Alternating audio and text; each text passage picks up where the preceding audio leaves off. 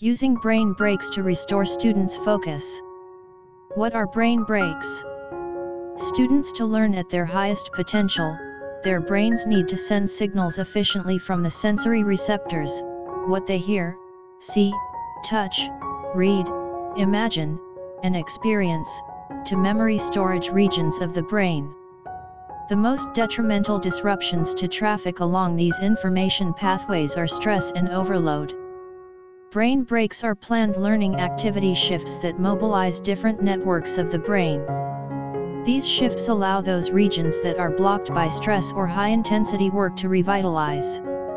Brain breaks, by switching activity to different brain networks, allow the resting pathways to restore their calm focus and foster optimal mood, attention, and memory. The neuroscience of brain breaks. For new information to become memory, it must pass through an emotional filter called the amygdala and then reach the prefrontal cortex. When students' brains become anxious, highly confused, or overwhelmed, the activation of the amygdala surges until this filter becomes a stop sign.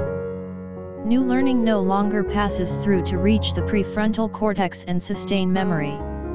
Even if students are not stressed by the pace or content of new learning, a point arises when the amygdala exceeds its capacity for efficient conduction of information through its networks into memory.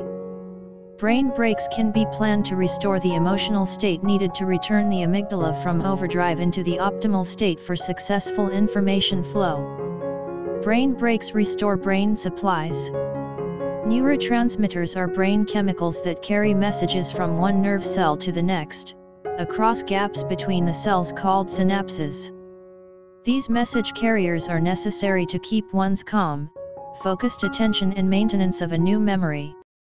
Neurotransmitters are in limited supply at each synapse and can deplete after as little as 10 minutes of continuing the same type of learning activity, attentive listening, practice drills, note-taking. Brain breaks, by switching the type of mental activity, shift brain communication to networks with fresh supplies of neurotransmitters. This intermission allows the brain's chemicals to replenish within the resting network. Timing.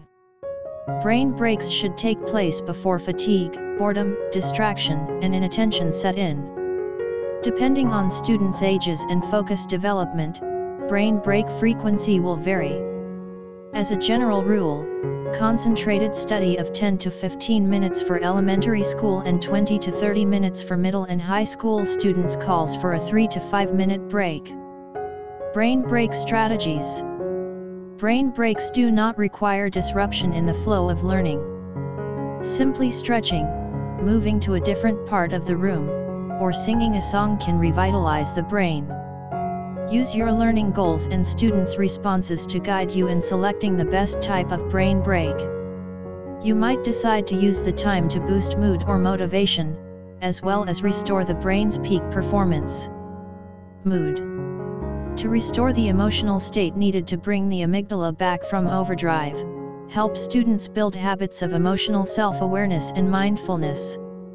Prepare them for successful self-calming brain breaks by demonstrating and providing practice times as they build experience using mindful breathing or visualizations.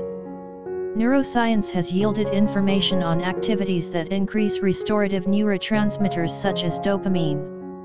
Some of these activities, such as laughing, moving, listening to music, and interacting with peers, make great mood-boosting brain breaks. Read aloud from a relevant and engaging book. Introduce physical activities such as jumping rope, singing a song with movements, or tossing a beach ball while students ask and answer questions to review the topic. These are all great dopamine boosters. They also increase the blood flow and oxygen supply to the brain. Have students move in ways that they think a character in literature or person in history would at a designated event. Or move to imitate a biological, physical, or mathematical process. Motivation. Especially when topics of study are necessary foundations but are not of high personal relevance to students, brain breaks can enhance their motivation to attend to a potentially tedious subject. Tell a true anecdote about the author, historical persona, or scientist when they were the same age as your students. This will personalize the topic and boost interest and engagement. Use dopamine boosts from personal connections and personal relevance by inviting students to share with partners something about how the learning relates to their lives or interests. Okay guys. Thanks for watching. If you are new for my channel, make sure to subscribe me and click the bell icon, so you get notified every time we upload new videos. Have a good day.